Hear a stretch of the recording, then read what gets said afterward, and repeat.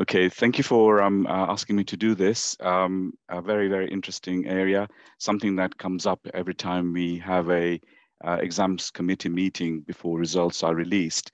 And we do have a look at why there might be reasons why there are differential attainments seen in some of the exams. So what I'm planning to do here is just to do a quick gallop through some data that we have collected and we continually collect and see what you can make of it.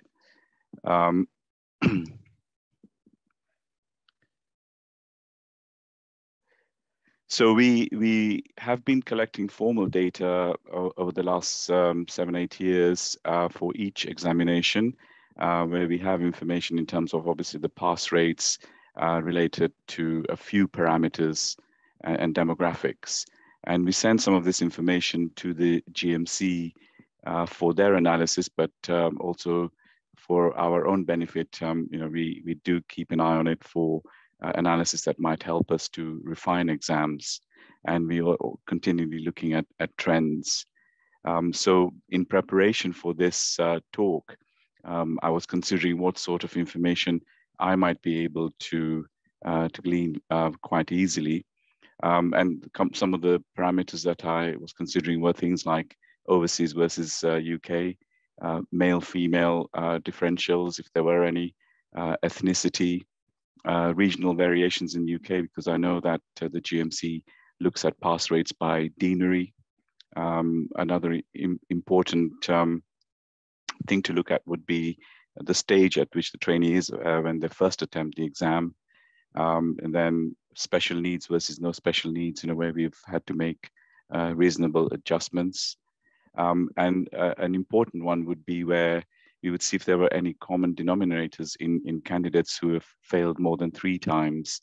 And there could be something there that we could look at, which might help them in their 4th attempt. And also looking at candidates when they're in program or out of program. And that sort of information is not readily available in our college data. We get reasonable data for the larger specialties like histopath, hematology, clinical biochemistry. The data for the smaller specialties provide limited information and may not necessarily show the trends that we want to look at.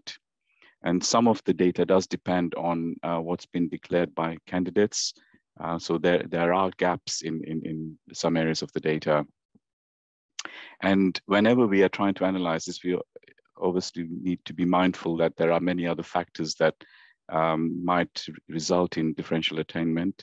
And I think there is a AOMRC document on attainment gap, which is certainly worth looking at. I'm not sure whether it's been released or it's about to be released. And there may be some room to look at data changes related to COVID. So we haven't formally looked at this, but it certainly comes up in our exams committee meeting when we are trying to figure out why some pass rates are very different from previous years.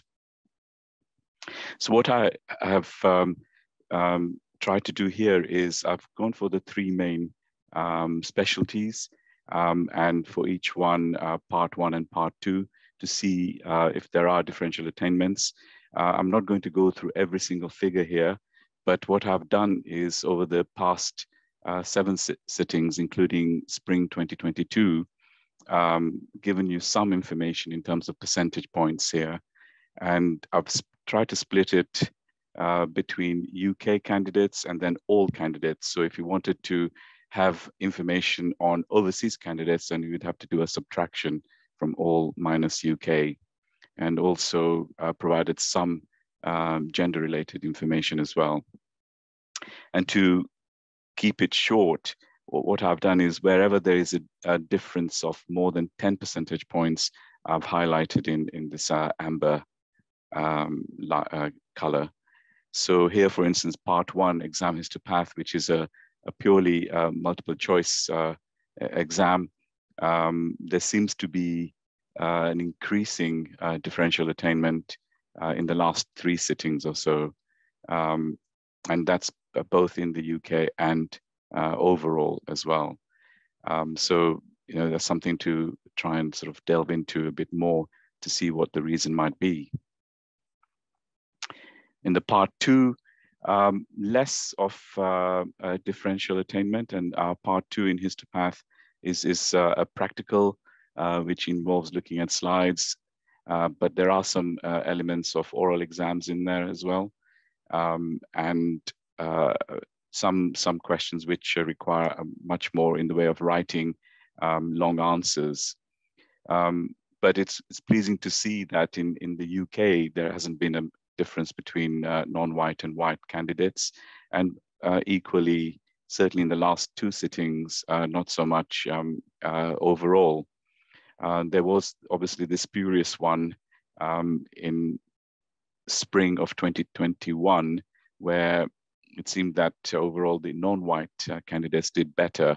And it's possible because that included a large component of overseas candidates who could not do the exam in 2020 because of COVID. And it's possible the extra time that they had to prepare for it perhaps meant that they performed much better. Going on to hematology, lots of amber here. And the hematology part one, I think, comprises MCQs and essays. So a lot of writing type of assessment. And it seems almost like consistently that the non-whites perform much worse than the whites. And that's both in the UK and overall. So that's something that we'll definitely need to look at, obviously taking account of other factors that may be the cause of this. But when we move on to the part two for hematology, that's a sort of a practical with various components in it. There you see not so much difference except in the last two sittings. And I'm not sure why that is, because I don't think the exam has changed in the last 2 years. But there certainly seems to be something creeping in, and it's quite significantly, where the differences are up to about 16 percentage points. So that's something that would be neat to look at. Moving on to clinical biochemistry. This is a MCQ exam. I think it was introduced around 2017, 2018. So what we've seen here is that the pass rates are more or less okay recently. And we had this gap here where the non-white seem to have done better. And again, whether that's because they're better at bookwork kind of approach, I'm not sure. But if that was the case, then perhaps hematology would have been showing the same sort of results. And overall also showing the sort of same sort of trend as well. So when we were discussing such results, the question of overseas candidates, does come up, because it seems like the overall pass rate seems to go down when there are more overseas candidates. And I've just picked on module 2 of clinical biochemistry part 2. Not much variation here, except surprisingly some sort of a differential attainment between males and females, and absolutely no idea, why that might be. So that was just a bit of a synopsis of the kind of data that we can gather. There's much more that we could obtain. So are there any measures that the RCPath has tried to put in? So a few years ago, we did start looking at overseas candidates. So we provided some webinars for them to not only explain to them what the exams are about and what the formats are, but also to help them with what they can sort of read up or what kind of practice they can do to have a better chance at the exam. And I know that there is a mentoring scheme for international trainees as well, facilitated by the Royal College. We try and put as many example questions on website as possible. And I'm very sure that the newly launched pathology portal will help, because that has many exam style approaches to cases. And the idea is that we'll also upload exam type cases in time. And there's no doubt that feedback in general helps everyone. And we were talking yesterday, for instance, about providing feedback via our international advisors through the International Committee.